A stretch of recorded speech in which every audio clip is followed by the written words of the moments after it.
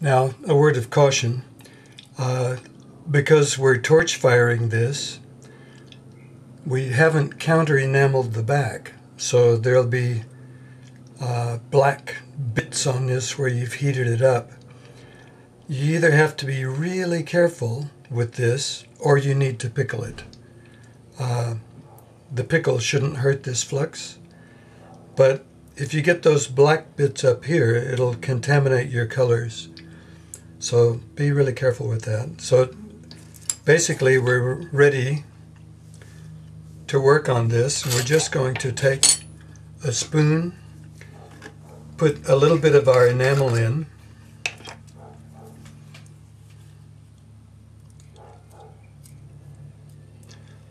and then we're going to use distilled water.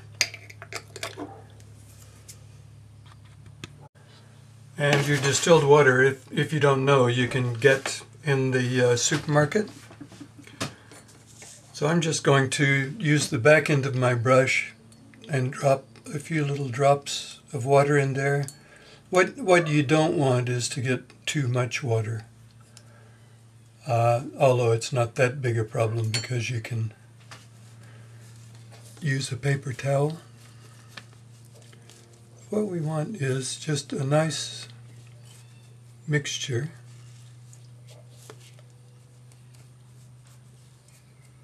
About like that.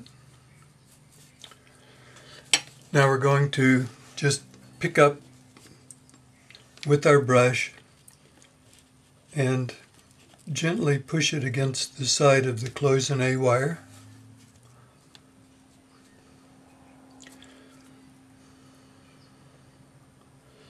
Don't go above the wire because you don't want to get this on top of the wire.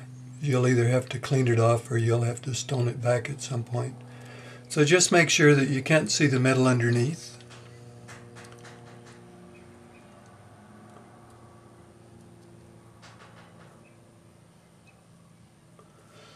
Now another reason I like the yellow pages is it acts like a paper towel.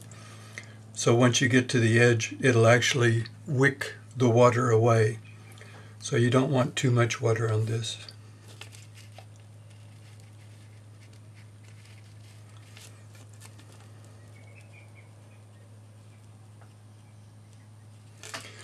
Now, clean your brush really well. Use a completely different spoon for your next color. If you've contaminated your water, tip it out. Use clean water every time. If this is slightly bumpy, what you can do is you can go back, use water on your brush and smooth it out. Yeah? So clean everything up, pack the other side.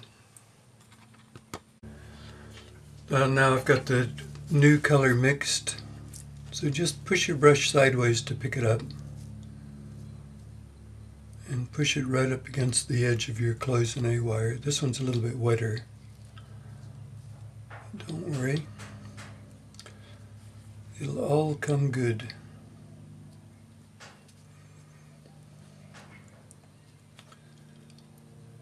Ideally, you'll have enough on here that you can't see the metal through it.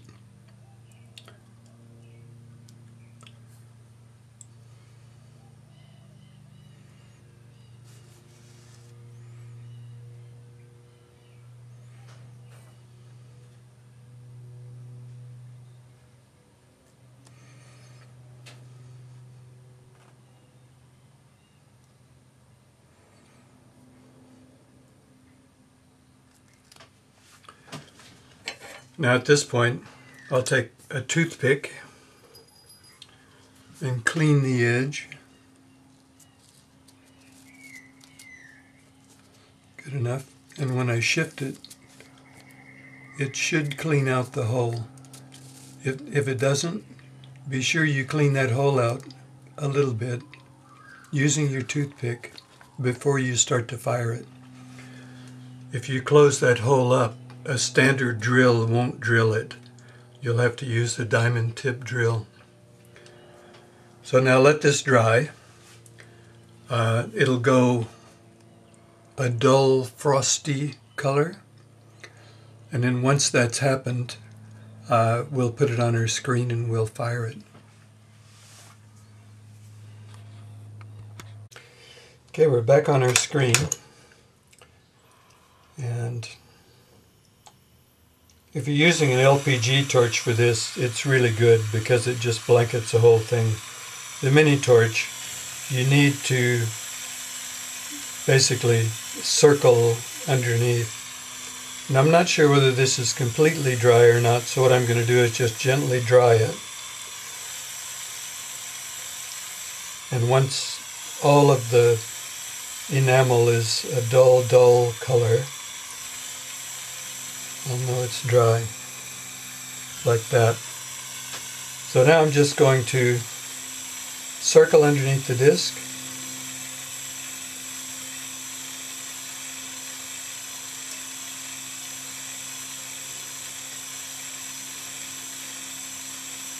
Be patient.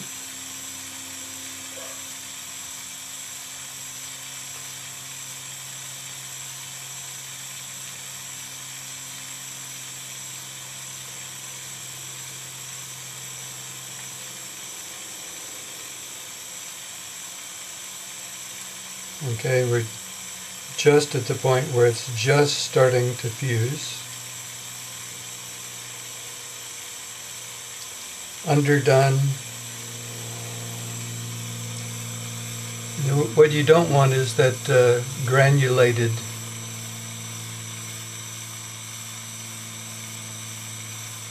material. So just keep your eye on it, and you can see when it's nice and smooth. Stop at that point.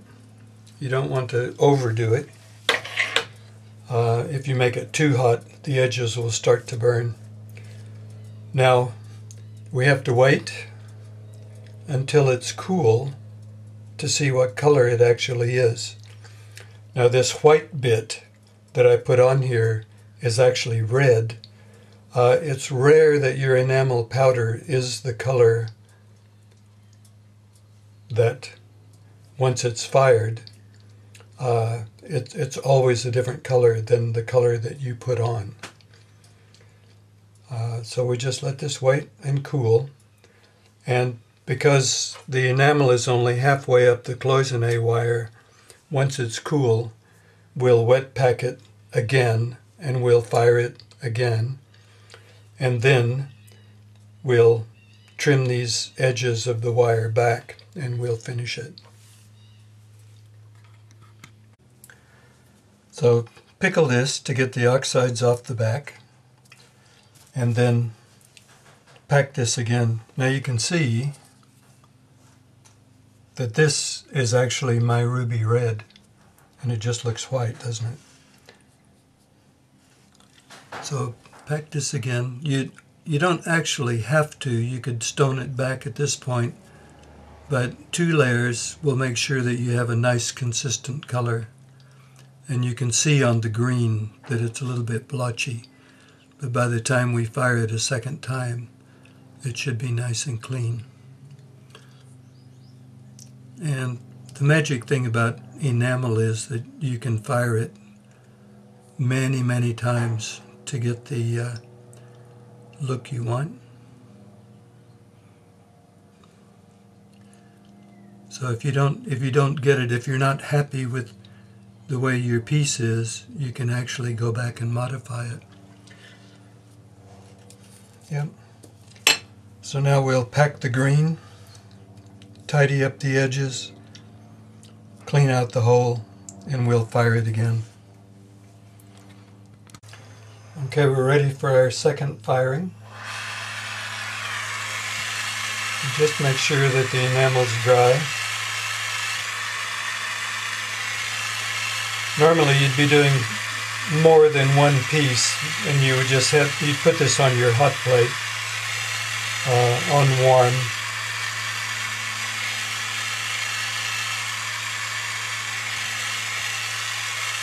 So it's dry, and I'm just about 50 mil away, circling from underneath. And you can see that it's completely dry now.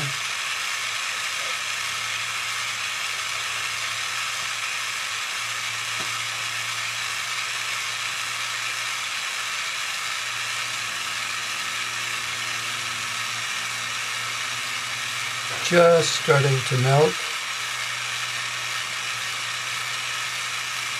Fuse, I guess is the right word. Granulated finish.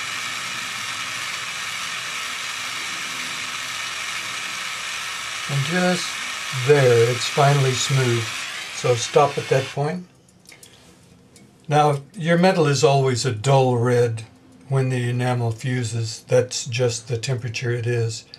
If you're using a kiln, that's what you're looking for, the surface of the metal being a dull red and the surface of the enamel being completely smooth. Now, I'm quite happy with that. It's really close to the top of the cloisonne. And once this cools, I'll pickle it to get rid of the oxides on the back. I'll stone it, and then we'll just put we'll heat it up one last time to take the dull finish away from the stoning and make it smooth again. And we'll be finished. Now you don't have to stone this back, and stoning it is basically sanding it back. You can just leave it this way if you want, but take your number 2 cut flat hand file, and where the cloisonne wire comes across the end, just file it back.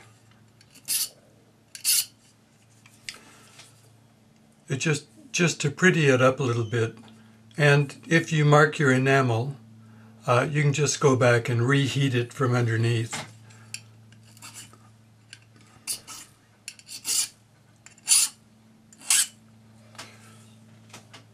And basically, you're finished.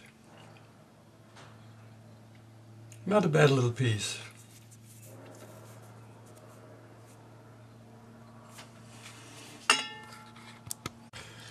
Now, proper enamelists will probably just shake their head at this technique that I've showed you, but it's something that you can do at home quite easily with just a basic torch without a kiln. It would be nice if you were able to counter enamel it and make it really pretty, but this is just a simple technique that you can use at home.